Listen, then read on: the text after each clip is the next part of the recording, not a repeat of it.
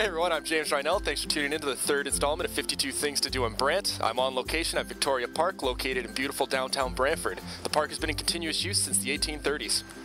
Victoria Park was set aside as a town square in the original town plans for Brantford in 1830. In 1886, the bronze and granite Joseph Brant Memorial was unveiled and was one of the first of its kind in North America. Sculpted by Percy Wood, the monument is considered by many to be his finest work.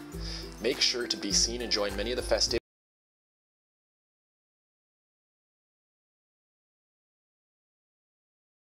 You'll find dedication plaques, one in honor of Terry Fox and another in honor of Princess Diana. In 1986, the park was designated a heritage property, and the buildings that face the park make up the Victoria Park Square Heritage Conservation District. Thanks for tuning in. I'm James Rienelt, your friendly mortgage advisor, leaning back and relaxing. Until next time.